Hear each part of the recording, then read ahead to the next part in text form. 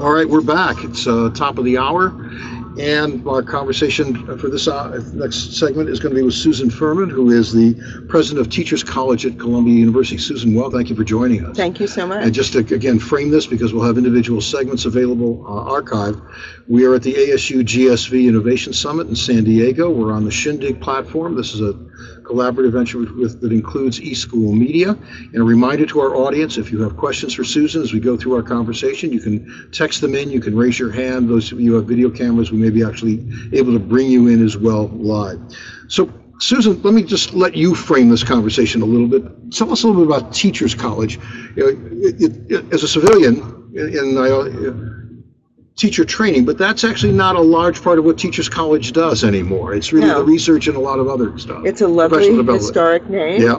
And we do prepare 700 teachers in any given year, but we also prepare more than that number of an assorted set of professions, psychologists, administrators, counselors, organizational psychologists, and health professionals, and also we are a large research institution, so we also prepare many analysts, researchers, and scholars. I want to go back to a former Columbia prof, Patrick Moynihan. There's a clip that I found going through archives some years ago. And Moynihan was part of a study group at Columbia and Harvard in the wake of the historic Coleman Report in 1965. Inequality. Yeah, inequality in American education. Right. And one of the, in a congressional testimony, 1971, Moynihan was surprisingly candid. The assumption was, in the wake of inequality in education, the report will pour money into K-12 education and things will get better. And even then, I'm reading from this quote, things in education are far more complicated than we thought. The rather simple input-output relationships which, and naively no doubt, but honestly we assume to obtain an education simply upon examination, don't hold up. So placed in the context of the times, it was the Coleman Report. Concurrently, a lot of the research in organizations was system thinking. It's got to be linear, inputs, throughputs, outputs. There's still a lot to be found of wisdom and candor in Moynihan's statement that applies today. Why is it so hard? We have a lot of research. There's a lot of research that comes out of TC, that comes out a lot of other places about what can be best practices, about impact in both K-12 and higher ed professional practice, and yet we still struggle with a lot of it's complicated. Well, let me take the money part of it first and say that we know that resources count, and we know that a major challenge we face is inequality in the distribution of resources. But it's also very true that the allocation of resources is critical. And those decisions are made in this country in the most decentralized fashion of any nation in the world. We have 15,000 school districts, almost 100,000 schools, 50 states, et cetera. And when those decisions are so devolved to decision makers that are so dispersed, there's very uneven good use of resources and very uneven adoption of things that may be supported by evidence or may be seen as best practice. And that's why it's so complicated. There's a large conversation here about innovation and evidence at this conference. It's a tech culture very much driven by evidence, by innovation.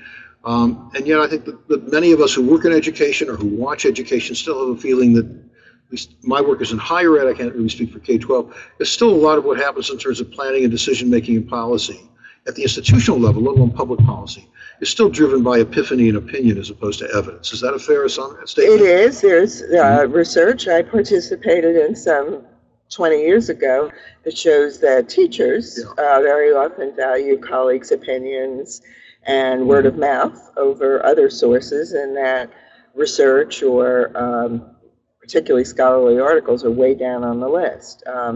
Certainly policy analysts working in government use research, but I think there are big gaps on each side. We in the research community don't synthesize, we don't present the aggregation of the evidence, the weight of the evidence, we don't replicate. So you have one-off studies and we don't know if they work in other settings.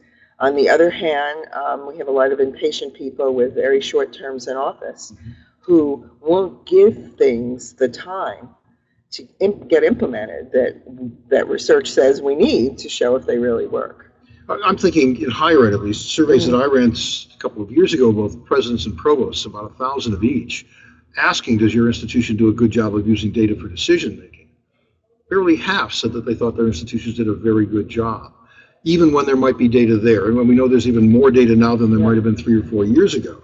I don't want to suggest that it would seem that, not that higher ed is hostile to data, but at least the sort of interesting and counterintuitive that is a place that produces research about how we operate, we still don't take a lot of it to bear for ourselves, kind of the physician heal thyself kind of aspect of it. Is that fair?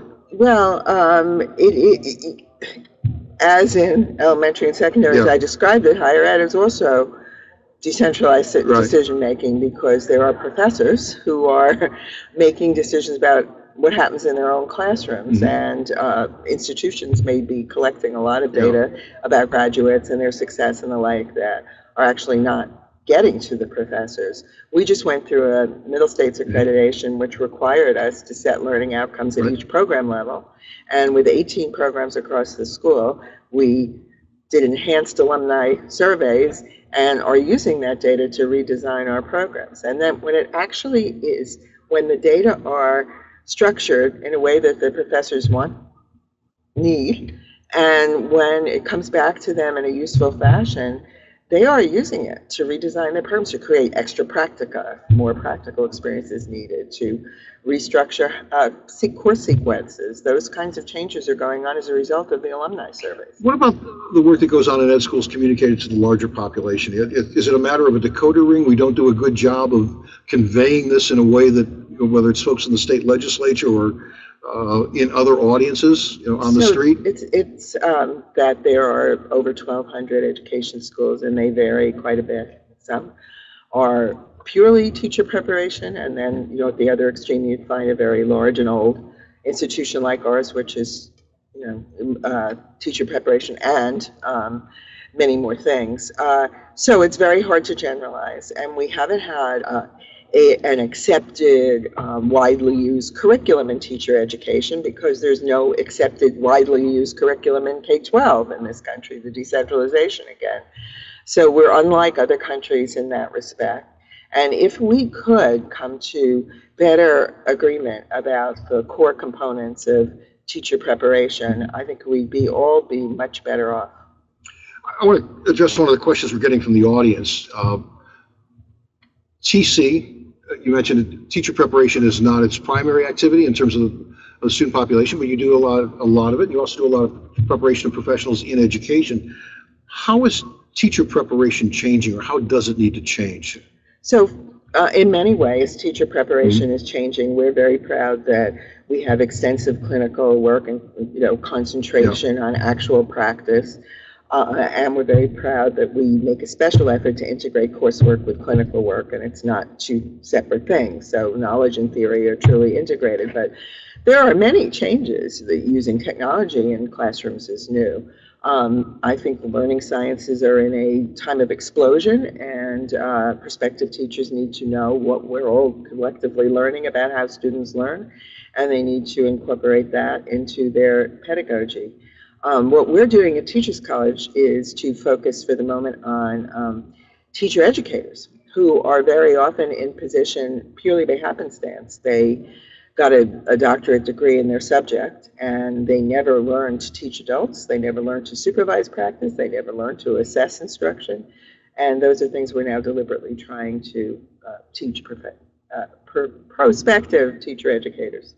What about innovation in terms of fostering a culture of continuous quality improvement in education, both K-12 and higher ed? I'm glad you defined innovation, because when it's used alone, it implies newness for newness' sake. So at TC we talk about strategic innovation. But continuous quality improvement in terms of constantly reassessing where you're going and making it better is something that we try to do. The alumni surveys are an example, but we're always using benchmark data, and we're always trying to find out how employers are viewing our graduates. If I may, you're talking about TC, I'm thinking about the larger context in terms of schools trying to inculturating the context and Sure. the commitment to continuous quality improvement. Yeah, well, what you have to ask yourself, what are the incentives? Right now, the incentives have been to get as good grades as you can on relatively narrow and unimaginative standardized tests. So why would there be people interested in continuous quality improvement in a larger sense, in a more imaginative and sophisticated sense? So we have to look carefully at the incentives that policy provides. Yeah. But, I want to come back to the policy issues. Let's focus on K-12. We've got 50 states. They all do different things. We see this, whether you want to use the metaphor of a bungee cord or a pendulum, we go through fashionable moments. We're now 30 years past Nation at Risk. It's an interesting, and we're 10 years past the Spellings Commission, which was higher ed. And there's a history, almost each decade, there's a major national report about something related to education. We have a big kerfluffle, we pay a lot of attention to it, and then the question 8-10 years later is, what's changed? And do these things really make a difference? Well, I'm not sure we're so different from other fields. I mean, as a woman trying to decide how often to have mammograms, I certainly can't look to consistent guidance from the medical community. Right. I think if you look at particular reforms over the history of the last 70 years, there was a lot of progress in the wake of school desegregation. There was a lot of progress in the wake of school finance reform. Sure, there was slippage back, and the early 21st century has not been a particularly productive one for K-12 education. But there has been improvement. There has been a closing of the achievement gap, and there are some states that are equal to top countries in any of the international assessments. So it's not that everything is terrible and we need to change everything. We know some things work, and we need to design policy environments that support those things. We need to figure out how to scale them up wisely, and we need to give people support. That's what's been missing. We have not attended to whether districts can help schools or whether states can help districts. We've actually cut the shreds out of those budgets. We certainly have not attended to the importance of professional development and making sure it's focused on the student curriculum. So we have a lot of work to do to improve the policy levers that we use. I want to close with a question about data. So there's been this ongoing conversation at the state and federal level about data, metrics for success, effectiveness, and yet there is a long history of education, of data being used as a weapon as opposed to a resource. You alluded to it a moment ago when I asked about these commission reports. You said, well, things are getting better, but sometimes these things continue to highlight what we're not doing as well as we should. What's it going to take to change the culture of data in education, both K-12 and higher ed, from one of a weapon to one of a resource? I think there's, of course, mixed use. And I wouldn't say, again, I don't think we're the only sector where that happens. Physicians would now tell you that data is being used to constrain their practice. To point out a particular protocol that the data show works where they're dealing with an individual patient. So it's not dissimilar. I think there is a realization that there are better methods of analyzing data today, and that better ways of getting data on all aspects, not just narrowly defined outcomes, but many other long-term outcomes like success after college and in life. And so we just have to keep working at pointing out the usefulness of it. Great. All right. Susan, thank you for joining us. Thank you. And we're going to be right back. I believe our next up is Ted Mitchell, the Undersecretary of Education. Thank you. We'll be right back. Thank you.